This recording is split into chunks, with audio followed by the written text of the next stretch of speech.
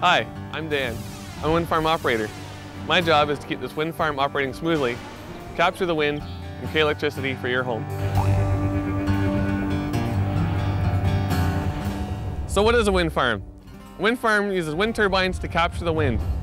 The wind hits the blades, spins a generator, creating current and voltage. The current and voltage is sent down the tower to our substation.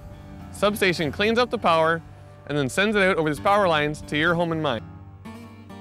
These wind turbines are so smart, they automatically turn themselves into the wind. Another part of my job is to do routine maintenance and inspections, which include checking the computers, SCADA systems, and general operation of the turbine.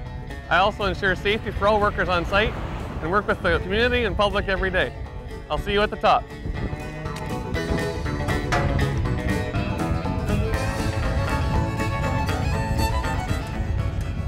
Without stopping, this climb takes me just under 3 minutes.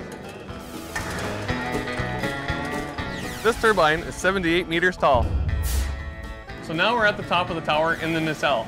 The nacelle contains all the generating parts. We've got a gearbox generator.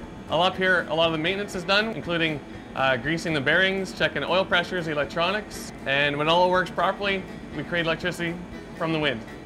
Each blade is 39 meters long, which is about the length of 4 school buses. I love my job. It's a lot of fun.